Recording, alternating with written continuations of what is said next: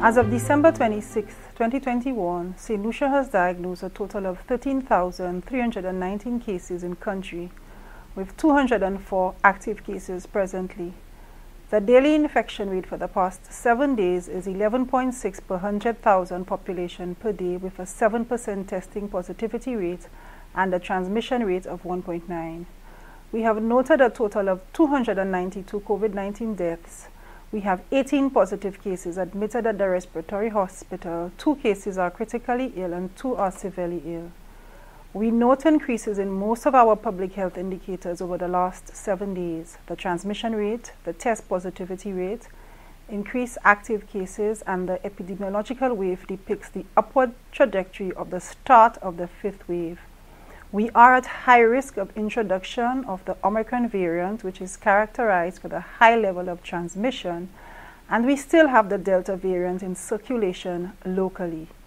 December is our highest risk month for COVID-19 transmission. We understand the COVID-19 fatigue experienced by the population at this time and the nature of the festive season. However, it is imperative at this point that we reduce the level of social activities and ensure compliance to all of the public health measures. Health and safety must be our priority. The Ministry of Health, Wellness and Elderly Affairs also received a notification from the Caribbean Public Health Agency of 20 new cases of the Delta variant. 14 of the cases are nationals and 6 are visitors. The majority of the local cases are from Ancillary and Dennery. 13 of them are female, 7 are male, and the age range is from 3 months to 77 years. A total of 54 cases of the Alpha variant and 71 cases of the Delta variant have been diagnosed in country thus far. We remind you of the following important measures. Avoid large crowds and crowded areas. Ensure the protocols are maintained at workplaces, on minibuses, and commercial and tourism sector. Use face masks when in public places.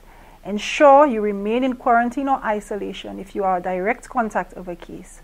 If you develop respiratory symptoms, seek medical care and avoid contact with others. The Pfizer, AstraZeneca, and Johnson & Johnson vaccines are available at the various wellness centers and advertised sites. These vaccines have been proven to be safe and effective in protecting persons from developing COVID-19, its severe forms, complications, hospitalizations, and death. The booster Pfizer vaccine is also available for persons who have had both doses of the AstraZeneca for over 6 months. Everyone who has not been vaccinated is urged to get vaccinated urgently. The Ministry of Health Wellness will continue providing updates to the public as new information becomes available.